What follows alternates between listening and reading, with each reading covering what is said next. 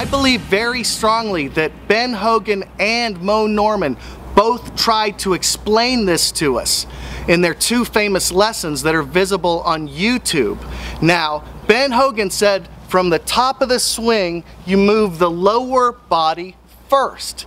The arms and hands follow, bringing you into position to hit, and you release at the bottom. Now, Mo Norman said his master move was a vertical drop and a horizontal tug. They're both trying to tell us the same thing. Just like the old classic swing teachers would say, you have to lead with the hips. You hit with the lower body.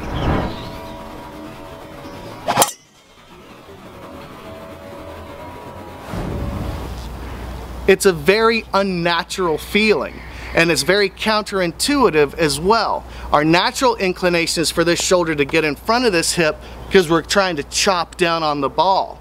But if you're throwing a ball underhanded, you want this hip to lead. That's the feeling that we want to have.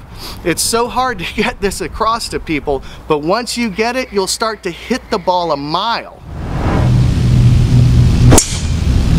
Go, go, go. That's good. Now, the best description of the classic swing for me is that it is a body swing and not an arm swing. And that's why we want this lower body to lead.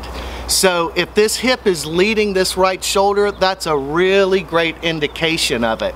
Now, you can move the right shoulder and the right hip together and still be a great golfer. Some people don't have the flexibility. In fact, I mean, I'm not that flexible, and I have a really hard time getting into the position that Mr. Hogan did.